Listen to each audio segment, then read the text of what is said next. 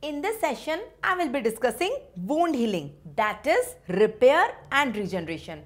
So before studying the steps of repair and regeneration, let's have a look on the anatomy of the skin. We know in the skin there are three layers. The outermost is the epidermis. You can see this is epidermis. Just below the epidermis there is dermis. So you can see this one is dermis. And below to the dermis there is subcutaneous tissue, right? So let's talk about the outermost epidermis. In the epidermis there are 5 thin layers. So they are stratum basilae, stratum spinosum, stratum granulosum, stratum lucidum and stratum corneum. These are the 5 layers in sequence, right? In these 5 layers there are 2 types of cells, melanocytes and keratinocytes. Melanocytes are the cells which secrete melanin as a pigment, right? Which it is a pigment which gives color to the skin and protects the skin from the damaging effects of the UV light. And keratinocytes are the cells which produce keratin, right? Keratin is a water repellent protein, makes the epidermis tough and protective quality. So that is the 2 types of cells. Now just below the epidermis there is dermis. Inside the dermis there are multiple collagen, elastic fibers, nerve fibers, blood vessels, sweat glands, sebaceous glands, hair follicles, all these are present in dermis. And just below the dermis there is subcutaneous tissue made up of fat. So that is the subcutaneous tissue. Now if you got the anatomy of the skin, let's start healing. What is healing? Can you define healing? Healing is body's response to injury in attempt to restore the normal structure and function of the skin. So whenever there is an injury on the skin, just suppose on the skin there is any injury. So body's ability or body's response to restore the normal structure and function of skin is known as healing. Now the main thing is that healing is similar in all tissue, irrespective of the tissue. It's similar in all tissue and it's independent on the mode of the injury. Whether it is a blunt injury, whether it is a sharp injury, deep injury, it's same in all. So let's come on healing. Now there are 2 processes involved in healing, the repair and regeneration. So you should be able to understand the difference between repair and regeneration. So what is the difference between repair and regeneration? Now in regeneration the parenchyma replaced by parenchymal cells of the same type. But in repair the parenchyma which is lost, it is replaced by fibrous tissue. So in regeneration, restoration of the normal structure, function and structure is possible. But in repair, restoration of normal shape and function is not possible. And in repair, ultimately scar is formed. Let me show you. So can you see this is a normal structure. This is a normal structure. Now if there is injury, if the injury is superficial, so whatever cell lost from this area, it is replaced by the same cells. So again the same structure is resumed. The same structure and function is restored. In regeneration, because the injury is very superficial, so whatever cells are lost in this injury, they are replaced by the same type of the cells. You got my point? Yes. Now see, on the contrary, see the repair. This one is regeneration. On the contrary, you see the repair. What is happening in the repair? The injury is very deep. In repair, the injury is very deep. So here whatever cells are lost, they will never come again. They will never be restored. So instead of that, the collagen scar will be coming. So the end result here is scar and it cannot restore the normal structure and function again ever. So that is the difference between regeneration and repair. So can you tell me the difference? In regeneration, the injury is superficial. In repair, the injury is deep. You can see. In regeneration, the lost cell are replaced by same type of cell. So normal structure and function is again restored. But in repair, the cells which are lost, they are never restored. They are replaced by scar. The end result is collagen scar. And the normal structure and function is never restored. So that is the difference between regeneration and repair. So I will be telling you, I will discuss the repair in detail. I will discuss the steps of the repair in detail. Let's start the repair. What is repair? As I have told you, in repair there is replacement of the injured tissue by fibrous tissue, that is scar. Right? It is not the same tissue coming. Instead of that tissue which is lost, instead of that, we will get fibrous tissue at the end. So that is known as repair. So let me teach you the steps in the repair. There are 3 steps in repair. You have to study one by one. There are 3 phases actually. The first phase is inflammatory phase. The second phase is proliferative phase. And the third phase is maturation phase. In the first phase, there are 2 things which will happen, clot formation and inflammation. That's why known as inflammatory phase. In the proliferative phase, 2 things will take place one by one. 3 things will take place. So epithelialization, fibroplasia and angiogenesis. and the end result of second step is granulation tissue. And in the third step, the end result is scar. So let's start these steps one by one. So all these three steps are shown in this diagram. I will show you this diagram again in the end. So this is inflammatory phase, this is proliferative phase, and this is maturation phase, right? The three steps, the three diagrams are shown to you. Let's start phase number 1, inflammatory phase. As soon as injury occurs, just suppose I am having a cut over here, an injury is over here. So immediately for the first, from day 1 to day 3, it will be inflammatory phase. So can you see this diagram? Can you see these sketch diagrams? So in this sketch diagram, see, this is epidermis. Just below the epidermis, this is complete dermis. This is complete dermis, this one. So epidermis and dermis. Where is the injury? Can you note where is the injury?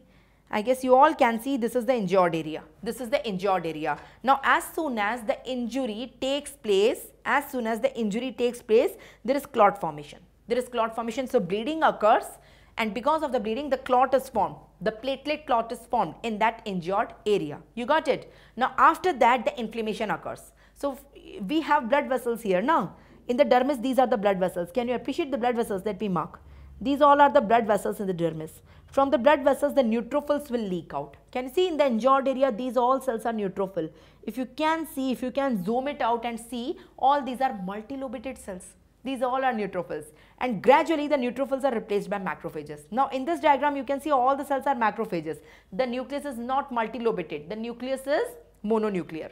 So first neutrophils are there, followed by macrophages are there. It's clearly visible in the diagram. So first platelet clot, followed by neutrophils, followed by macrophages. This is inflammatory phase. So now read what is happening in inflammatory phase, you tell me. So within the seconds of the injury, epinephrine and norepinephrine will come in the role. That is, sympathetic stimulation will come in the role. It will cause vasoconstriction. Because of the vasoconstriction, the endothelial cell will retract and subendothelial tissue will be exposed. So platelet adhesion, activation, aggregation, ultimately platelet clot is formed, the primary clot, which results in formation of the secondary clot, that is fibrin clot, right? So ultimately this clot is formed. So I told you the steps how the clot is formed inside the injured area because of platelet adhesion, activation, aggregation. So first a primary clot is formed, then a secondary clot is formed. Simultaneously, first release of the neutrophils are there, and which is followed by the macrophages, which leads to inflammation. So two things happening simultaneously. On one end, there is hemostasis, that is clot formation. On other end, there is inflammation. So these are the two things which takes place in first phase, that is inflammatory phase. Inflammatory phase mein there are two things. Number one, hemostasis. Number two, inflammation. So there you can see the diagrams also. Here also in this image you can see this is the injured area. Inside the injured area, first a clot is formed. After the formation of the clot, you can see these are the neutrophils, and after that these are the macrophages. So the clot with neutrophil with macrophage. This is phase 1. So in phase 1, inflammatory phase, two things happened, the clot formation and inflammation. Inflammation of neutrophil followed by macrophage. That's it. Coming on stage 2 or phase 2, the proliferative phase. Here three things takes place one by one. The first is the epithelialization, the second is the fibroplasia, and third is the angiogenesis. Let's talk about them one by one. From day 2 to 3 weeks this will happen, and the end result is the granulation tissue. The end result is the granulation tissue. So what is epithelialization? Let me show you in this diagram all these three things. Can you see here? In this diagram, the epithelium is moving from here and moving from here and meeting at the center. This area was injured now. So epithelium was lost. But the lost epithelium is coming from both sides and meeting at the center. That is known as epithelialization. So proliferation of the epithelial cells. The proliferation and migration of the epithelial cells from both sides to meet at the center, to cross the midline, to meet at the center. This is epithelialization, right? Now the first cells were the neutrophils, followed by macrophages. Now the next cells which will come are the fibroblasts. Can you see the spindle shaped fibroblast? Once the fibroblasts will come, they start forming collagen. This is known as fibrogenesis. So first epithelialization is there, in which both the epithelium are meeting with each other. Then fibrogenesis is there, in which after macrophages, fibroblasts will come and fibroblasts will start forming collagen. And lastly, the third thing is angiogenesis. Can you see here blood vessels? These are the old blood vessels.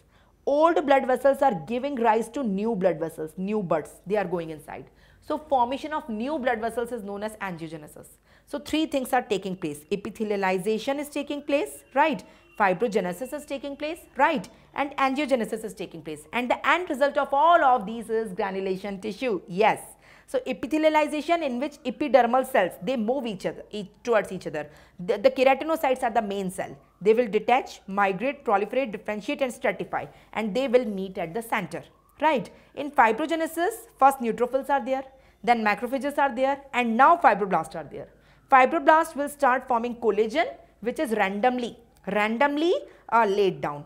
So you can see the three things here. And lastly, angiogenesis is the formation of the new blood vessel. For the formation of new blood vessel, the most important stimulant is the VEGF, that is vascular endothelial growth factor. This is how the new blood vessel is formed from the old one. You can see this is an old blood vessel from which this bud is arising, and it gives rise to the new blood vessel, that is angiogenesis. So finally, the end product here is the granulation tissue of the step 2. So we can see this is the granulation tissue here, right? So here you can see this is formed, this is granulation tissue, this is granulation tissue. So we are done with step 1, we are done with step 2, and now it's lastly the phase 3. The phase 3 is the maturation phase. In the maturation phase, it starts from 3 weeks onwards till 2 years, the longest phase, Here fibroblasts will also leave the wound. First neutrophil were coming, they were going, then macrophage are coming, they are going, then fibroblasts are coming, and now they are also going. So only collagen is present, everything is gone. Only collagen is present, but in an organized matrix, and the tensile strength of the wound go on increasing up to 1 year. It will be maximum, but never 100%. So can you see, this is scar. The end result of the maturation phase is the scar. Here we can see only collagen. We can see fibroblasts yet, but they will also disappear. So at the end, only collagen, that is scar. So the tensile strength is never 100%. No, it will never. Maximum it will be 80% after 3 months. So end product here is the scar. So you can see here the three steps. So the first step, this one is clot along with inflammation. This one is granulation tissue, and this one is scar. So these are the three phases. We are done with the three phases, the steps of the wound healing, right? So let me revise you the steps. In the inflammatory phase, there is clot formation. So platelet will come, the primary clot will be formed, and then fibrinogen or fibrin will come and form the secondary clot. It is followed by neutrophil, and it is followed by macrophages, that is inflammation. That is the first phase, inflammatory phase. Then in proliferative phase, three things takes place simultaneously. The epithelialization, where both epithelium come towards each other and meet in the center. Fibrogenesis, where spindle shaped are formed. Spindle shaped fibroblast will come and they will start laying down collagen. And lastly, angiogenesis, that is formation of new blood vessel from the old one. Lastly, there is maturation phase, that is scar formation. So the end result is the scar. That's it. The end result is a scar. Now, before ending this topic, let me tell you healing in the skin wounds. In the skin wounds, the healing takes place by two mechanisms. Healing by primary intention or primary union, and healing by secondary intention or secondary union. What do you mean by that? You can see the two diagrams here. Okay. In the primary union, you can see the first diagram is of primary union. The injury is small, and here the injury is superficial but a big one. Right. So here a little granulation tissue is formed at the end, and here abundant granulation tissue is formed at the end. So this one is the primary, this one is the secondary. Let me tell you the differences. So the primary union takes place in the wounds where there is a clean wound. You know, a small wound is there. Can you see a small clean wound like a surgical wound? The surgical incision is there. But here the wound is unclean. Here it is uninfected. Here the wound is infected. Here margins are surgical clean. Here margins are irregular. Here sutures are used. Here sutures are not used. So here scanty granulation tissue is formed. At the end you can see the granulation tissue. It's very scanty. And here abundant granulation tissue is formed. Because here the margins are laid together with the help of sutures. Here we have done the suturing, but here there is no suturing, right? So here exuberant granulation tissue is formed. So at the end, if you see this one is very neat from outside and this one is dirty untidy from outside. It's not good because of abundant granulation tissue.